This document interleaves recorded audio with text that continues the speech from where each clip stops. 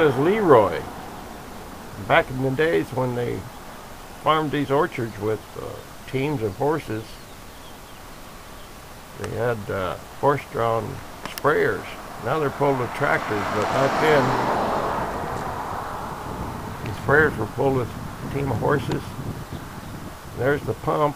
You see the engine up front, and then this pump, and there would be some hoses attached to that pump, and a couple of guys would walk along and spray the apple trees, pesticides or whatever. And the tank is made out of wood, so it's pretty old. That's what they used to drag through the orchards, put on their spray material. Just some more old iron.